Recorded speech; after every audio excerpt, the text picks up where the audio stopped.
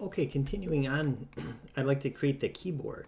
So to do that, I'm going to go to Create, Polygon Primitives, Cube. And you might not see it, but I can move it out because it's going to be at the center of the grid. And now I'm just going to scale this to be about the size of a keyboard relative to the monitor. There we go. And with this keyboard, I'm going to bring it up a little bit. To get all the keys on the keyboard, that could be kind of a time-consuming task. However, there's a couple ways that I could do this. I could go over to the inputs right here, and I could say subdivision width. Okay, I just clicked on the word subdivision width, and then if I click with a middle mouse button, I can kind of determine how many divisions I want, like that.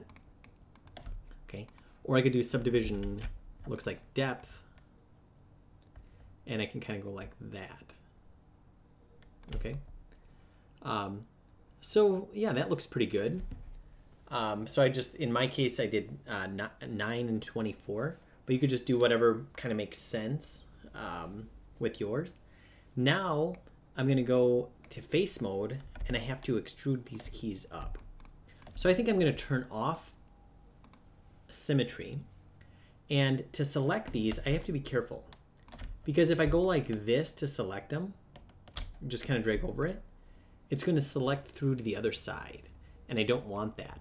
Okay, so a good trick to select stuff is hold down the tab key, and now I'm going to select like this. I'm just clicking and dragging with the tab key selected, and you can see that it's not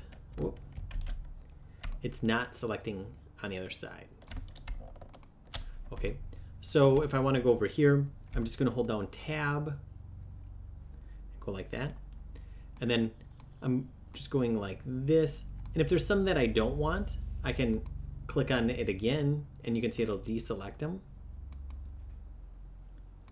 Okay, so something like that. I know this isn't perfect, but it's just an example. And maybe I want there to be a space bar. So I'm going to hold down tab, and I'm going to deselect that. Okay, good. I'm going to look around the model to make sure that I have only the keys selected. And with only the keys selected, I should say the individual keys, I'm going to go to Edit Mesh, Extrude. And when I click on this, before I do anything, I want you to draw your attention to this thing here. Right now, Keep Faces Together is on. That means that they'll all be connected. If I turn that off, now they're all going to be individual. Well, what does that mean? Well, I'm going to grab the blue arrow and pull this up a little bit. And now if I scale this with a red and green, I can see how they're separate. Okay?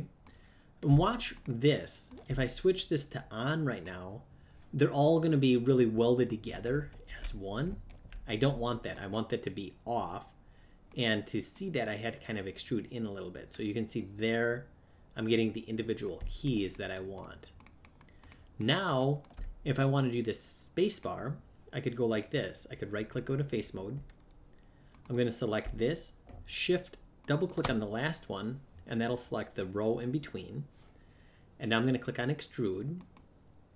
And this time I'm going to keep faces together checked on, and I'm going to bring that up, scale in, and like that. And I can see that it's one big button. Okay, and what I mean by that is if I push this down, you can see that they're essentially kind of glued together, if you will. And that's exactly how I want that. So I used Keep Faces Together unchecked for all the individual keys, and then I kept Faces Together on for something like this.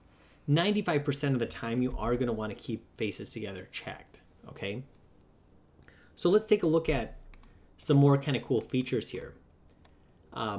Maybe I want the keyboard to curve down in the front. So I'm going to do this. Well, actually, looking at this, I think I'm going to end this lesson here, and I'll kind of add some pizzazz to the keyboard in the next lesson.